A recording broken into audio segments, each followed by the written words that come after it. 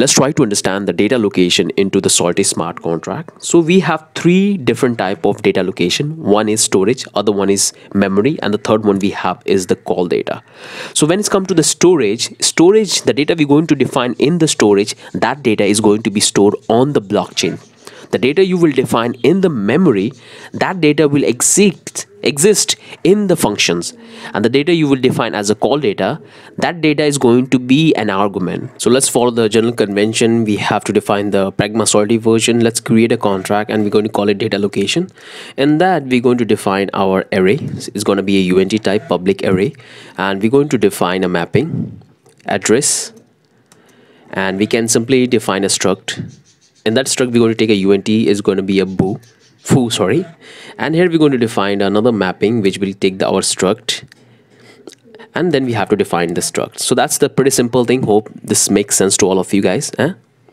Now here we can come and create a function we'll call f, and in that we're going to call another function which we're going to call internally. So let's create this function. So we're going to call it, so let's do something with the state variable first, and this data, the state variable we're going to define, this data is going to be stored on the blockchain. So this is the function we're going to create, -f, and in that we have to pass the array and the mapping and the struct, the first struct. Hope this makes sense to all of you. Nothing complicated, very simple. And here we have to do something. So get the struct from a mapping. So to get that, all we have to do is to call the struct, and we're going to call it storage because we are creating a memory. We are creating a copy of the data we have defined as a state variable, and that's how we can do it. We'll call it my struct, and we have to access the struct 1 because we want to access the first element. We're going to simply create a struct in a memory. So we are getting a copy and then we are creating into a memory. So let's come here, we're going to call map. So now we are declaring the struct in the memory, so we have to use the memory keyword, and here we're going to call our struct my struct, and we have to say my struct 0, first one. We'll close that one. Let's come here, let's create another function which is going to run internally, and in that we have to pass all the variables, array, mapping, and my struct 1. If we come here, we're going to define the UNT storage array. We have to define the mappings, address, storage, and this one is going to be the storage, my storage. It's going to be simple internal function, and here you can type whatever you want to do. Hope this makes sense to all of you guys, that these are the variables we're going to pass into this internal function, and our f function will execute. So we'll check. Let's write the other function. We'll create a you can return memory variables. So that's how we can do it very easily. Let's come and create a function. We'll call it g, and that we're going to pass this argument, entire array, memory array, because this is what we want to return. We have to use this return, and here we want to return the entire array we have defined, and that's why we are giving this UNT type and the memory, because we want to return the data in the memory and we want to do something with the data. We don't want to store on the blockchain, but we want to use that data to perform certain tasks into the smart contract, and that's a very common practice when you will work in the real smart contract. You'll create a copy of the entire storage data, and you can perform certain function and you can simply execute it. So that looks fine to me. Let's come here, we can do something with memory array. So that's pretty simple. Now let's talk about the call data. So let's create a function which h, and that we're going to pass this call data array, and we can say external, and in that we want to do something. So do something with call data array, and that's pretty much.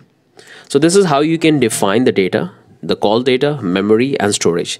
Storage is very important because when you will write the smart contract, you have to be very precise that what data you want to store on the blockchain, because every single data is worth almost ether.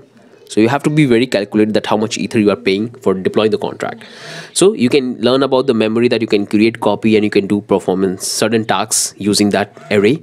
You can do the same thing with the call data, but storage is an important concept. Right now, if it sounds confusing, don't need to worry about it, because when we write the smart contract, when we build the applications like NFT marketplace, which we have already built, you can refer to that project and you can see that how we have defined the memory data for performing and calculating the who are the user had created the NFT. So those kind of logic we have built into the smart contract. So this is the contract for the data location. You can see we have all the variables. So this is the first function, f function, and that we are calling this foo, passing this data. Then we have the other function. This one will run for the call. This one is for the memory, and this one we have for the storage variable. So if you come and if you deploy the contract and if you check, you will have all this access. If you do anything like this, it's when successful. But you can't return any data right now because we have not built any logic. We have built that you can do something with the data. You can do something with the data.